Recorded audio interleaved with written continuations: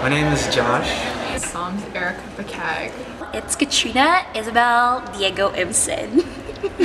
Kirsten Victoria. Dana Rosales. I'm Maurice Rosales. Teachers, praise and worship, and banquet. I'm a part of the praise and worship. I'm part of the children's ministry. I'm part of the worship arts, sound, lighting. I'm part of the youth ministry called Living Proof. The Young Adults Ministry and Impulse. The Champion Kids. And I think that's it. Oh, no, social media.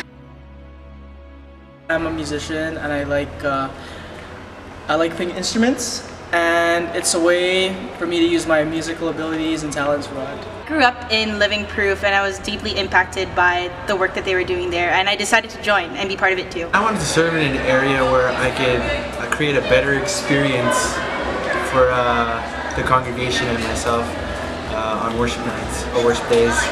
I chose this ministry so that I could just use my talent and gift for the Lord and be part of the family of God, and it's gonna be just so much fun.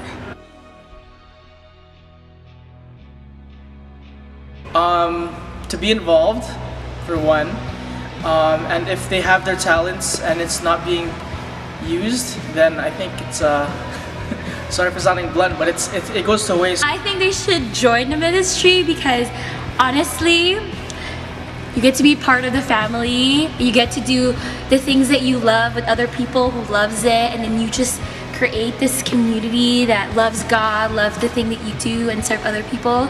It's just so much fun. It's so much fun. It's a good idea to be a part. It's part of who we are as a church, to be involved in our family and even in the community. So you should definitely join a ministry. I think it's important for people to serve in ministries because we are the body of Christ and we're not just a finger.